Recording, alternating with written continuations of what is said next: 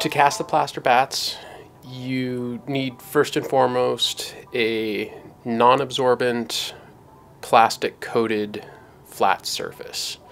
You're also going to need a brush or a sponge and some dish soap or mold release.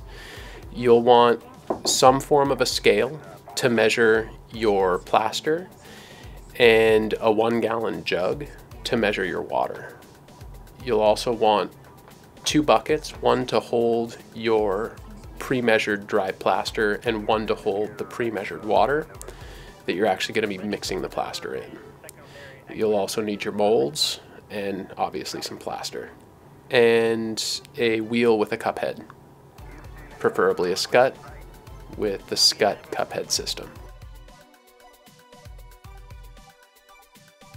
So the first thing to be sure of is that you're accurately measuring your water, and for this system it seems like 1 gallon of water and 12 pounds of plaster is the correct ratio. The next thing to make sure of is that you have some sort of a mold release to release the bat from both the mold and the surface that you're pouring it on. If you don't do this, there's a very good chance that the bat is going to stick to the inside of the mold and not be released, and you will have to break the plaster to get it out. Personally, I use dish soap, but you can use mold soap or a spray release if you want to. Once you've done that, you want to make sure that you have your weights to hold the mold onto the surface and hold it down. Personally, I use a chopped up bag of clay. I use 2 bags of clay, one for each mold, so 25 pounds each for each mold. And you want to make sure that it's just out around the outside edge, because if it's too close to the center of the mold, it'll deform the interface between the bat and the wheel head. Once your table's set up, it's time to start mixing the plaster. You do want to make sure that you wear a face mask, because you don't ever want to breathe dust. It's just not good for you. So put on your face mask, get out your pre-measured water, and start slowly sifting the plaster into the water. You want to do this over the course of a minute or two.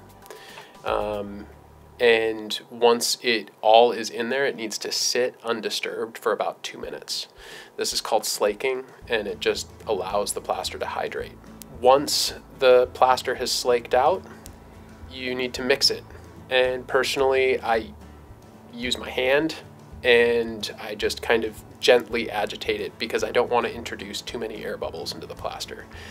And you want to mix for about 4 minutes if you're doing it by hand, and less if you're using a drill mixer. Once you've mixed it for the 4 minutes by hand, you're going to feel it start to firm up. It's going to start to get thicker. And when it hits a little bit heavier than cream, you want to call it good and pour it into the mold. You want to move where the plaster is pouring into the mold, because otherwise you'll create a hard spot that won't absorb water. And so you want to be constantly moving the stream of plaster around the base of the mold. After the plaster's been poured into the mold, you need to let it sit for 10 to 15 minutes. Check it periodically. There will be a period of time where it's not hard like cement, but it's also not liquidy. It's kind of this weird gelatinous state, and that's the spot where you take a flat edge and scrape the bottom of the mold so that it is flat. You just let it sit for an additional half hour or so. The plaster will completely set up. You'll feel it get warm, and that's how you know it's working. Once it's completely set, then it's time to demold, and I typically whack the table a couple of times. That breaks the surface tension on the flat side of the mold, and then the plastic mold of it just gets peeled away from the surface, exposing the back side.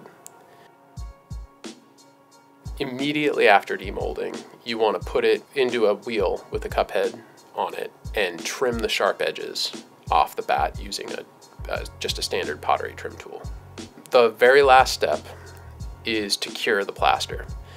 And depending on your climate, this can take anywhere from 2 days to 2 weeks. The drier your climate is, the faster it's going to cure. A little bit of air movement in the room is a good idea. Don't put a fan directly on the mold, but just getting some air moving through the studio will help it dry out. If you don't completely dry the plaster bats prior to their first use, it's not going to destroy the bat, but the piece is not going to release the way that it should. These plaster bats, they really work based on pulling the water out of the foot so that you don't have to undercut. They just dry off and the piece just pops right off the bat.